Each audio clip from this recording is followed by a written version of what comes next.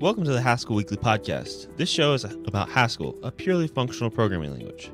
I'm your guest, Cameron Gera, and I'm an engineer here at IT Pro TV. And with me today is your host, Cody Goodman.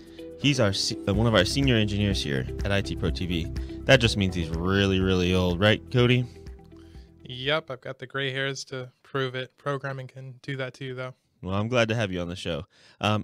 I wanted to take some time today and kind of talk about refactoring Haskell. I stumbled upon an article in Haskell Weekly this week that was about continuous improvement with HLint code smells. So we use HLint here at IT Pro TV to kind of enhance and kind of unify our code.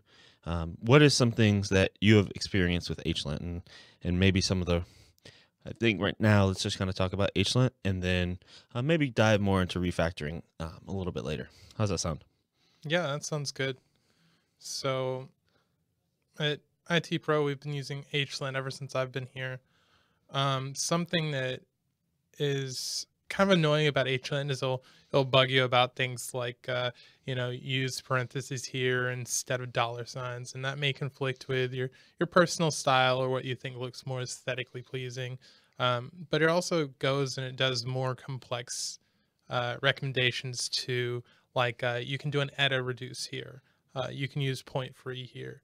It doesn't go to the extent of using composition with composition where you have three dots next to each other. But it provides sort of some common sense recommendations, and it leads you to start refactoring code in a uniform way. And that's something really valuable across a code base. Yeah, I know. I feel like I've really enjoyed having HLint.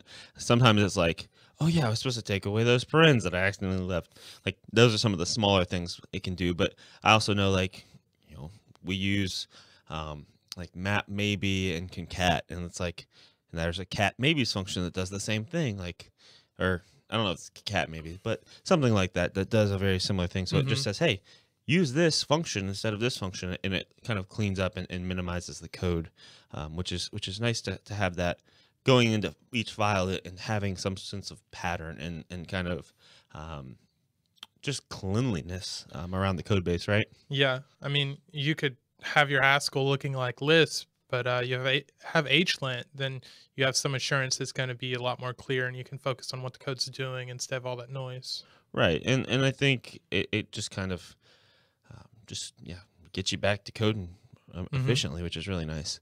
So we've got HLint. We use HLint. We've kind of experienced HLint, and this article kind of talks about 4 different code smells that HLint has helped them with. One being long functions, another one being functions with many arguments. We have long type lists, and then we have lots of imports. So something that those things seem to kind of maybe clean up and minimize this expansive, language that Haskell can be. Right. Kind of minimizes a little bit to make maybe beginners or intermediate people kind of be able to come in and understand what's going on. Have you experienced any of that? I don't think we've really come across any of those 4 in our code base that I've seen. So a lot of imports, especially when you're just trying to hack something together, you can end up with that. Say you leave a debug.trace or something, HLint's going to catch that, and you can remove it. And then, like you said, for newcomers who are newer to Haskell, they might, if you're not using qualified imports, they'll be saying, where's this function defined at? And if you have a ton of imports you're not using, it's going to be really hard for them to track it down. Yeah, I agree with you, Cody. I think it does help intermediate. Only being in Haskell myself for a little over a year now, HLint's really kind of helped me shape my styles when I'm writing Haskell. I know you've written Haskell a lot longer than I have, so you probably have a little more frustrations with HLint because it's like, I want you to do this when you really prefer to do it maybe another way. But I think overall it helps all of us, any of the engineers here at IT Pro TV, come into our code base and understand, oh, this is what we do. This is the style we have. This is set across all of our files, and we know what's what. I think that's really, really, really valuable. Right. And I think something actually useful when you're learning Haskell is to use HLint, follow all the suggestions, and not only follow them, but ask why. Why is it useful to transform this like that? because there's a lot of experienced developers, or at least one, who came up with these different rewrite rules, and they were there for a reason, and they were born out of the experience that developer had. Yeah, no, which I think is really cool. One thing that I kind of wish HLint did, which is probably just expecting too much, is kind of being able to take a function and kind of maybe analyze the way in which it's being performed, and taking, okay, what are the inputs, what's the output, okay, let's see how they wrote the code to make this work. I wish it would be able to like maybe look at it and say, hey, like, you should probably break this up, or you should kind of shift things around, because it seems a little, it's too conglomerate. Like there's too many, too complex, right? Sorry, conglomerate doesn't really make sense there. But yeah, too complex. And Those functions are starting a business. Right. Oh, jeez. But say we have anonymous functions instead of anonymous functions, like being able to say, hey, let's pull this out, and Right. like those kind of things may be nice. Because I know this week you and I both had come across some code in our code base that was, it worked, but it was very like thick. It's hard to fully comprehend. Right. And it actually wasn't even that it was that large either. It was kind of I think the fact that in one place we took advantage of partial application, where you have to read from right to left to understand it. And then we had a lambda inside of there, which is left to right. I think that was sort of the thing that made it hard to follow. Mm-hmm. And then when you edit reduce that, you get the advantage of it all being right to left typically. Mm-hmm. And that's really valuable. Yeah. So if HLint could have maybe identified that, like, we had conflicting styles, right? And it could have been like, Right. hey, like, let's reevaluate this. Like, if you want to stick to point free, okay, stick to point free, but don't be jumping all these things in here. Don't mix, partial application with lambdas. Like, that doesn't make for easy readability. Right. So I think for us, that would kind of be maybe a nice thing to have. But nice thing is Haskell makes refactoring a little bit pretty easy.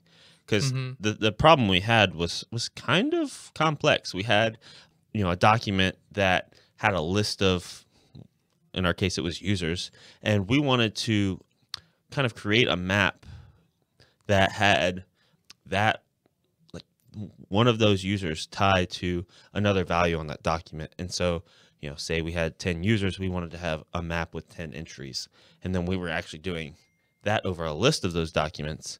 So it was kind of it was just like a lot going on. And so, we have some helper functions that we use to kind of group things, but that didn't really fall into this, like, this category wasn't there. And Right. so, to begin with, I just was like, hey, I was working with Jason, and we're like, hey, let's just figure out how to make this work. Like, we know what the type signature looks like. Like, let's just let the compiler happen.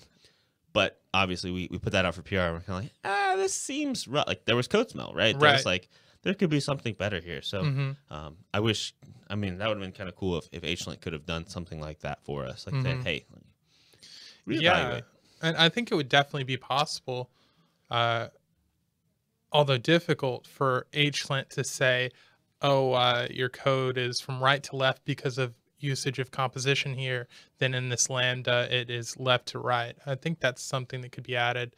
Then you were kind of hinting at complexity, and there is an existing calculation to figure that out, which is called cyclomatic complexity. And that's pretty interesting. Does HLint have that? I don't think so, but it'd be interesting to start an issue about that and have a discussion. Yeah, it really would. Maybe we'll see if that could be put into place. Sure. No, but I think that's really awesome.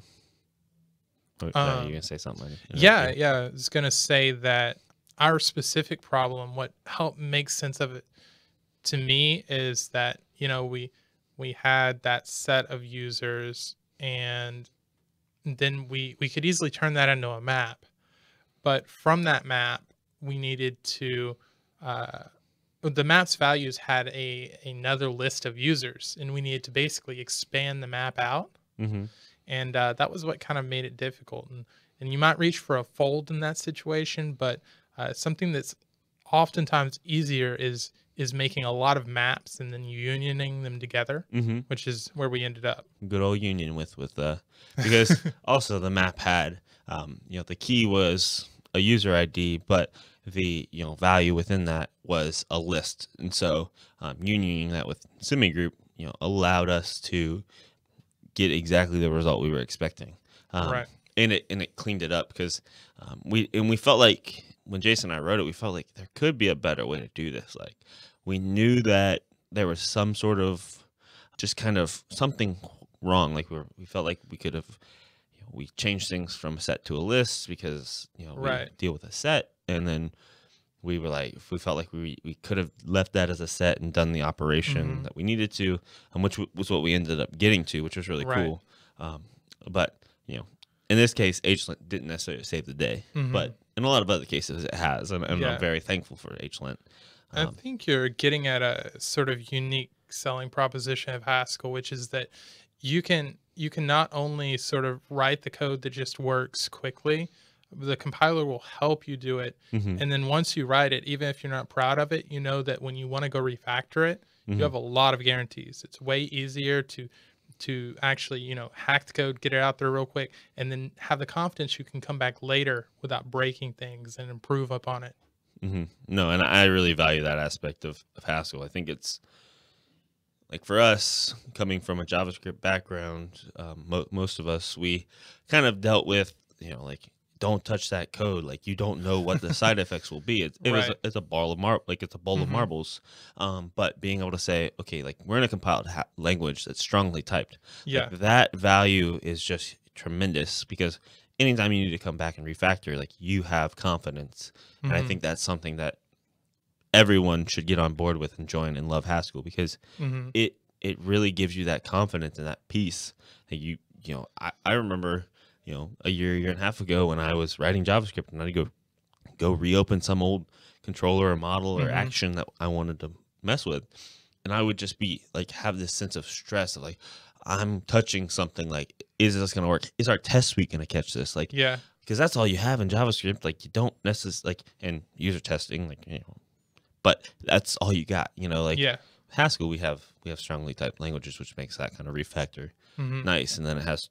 When we have tooling like HLint and Brittany and things that kind of, keep us within lines, within guards.